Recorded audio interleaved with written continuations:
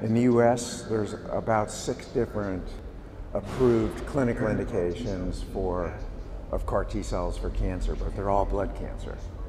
And about 90% of cancer is so-called solid cancer, and that's the big question. Can that work? Can it work in the common tumors like brain cancer, breast cancer, prostate cancer? And the answer is, in animals, it works.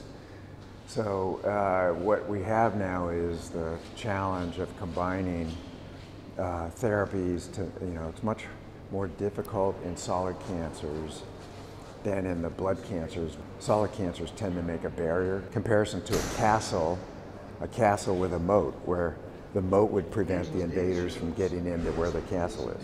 Many of the solid cancers have a moat around it, which prevents our T cells from getting into the cancer.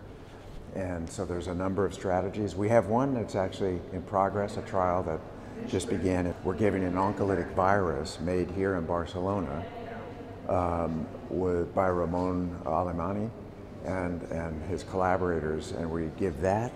That's a virus that infects the cancer. Our first patient's been treated. She has ovarian cancer.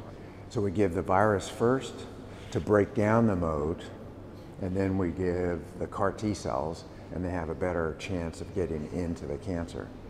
So that's one way we think we can make these cell therapies work for the solid cancers, is combining other modalities like oncolytic viruses and CAR T cells.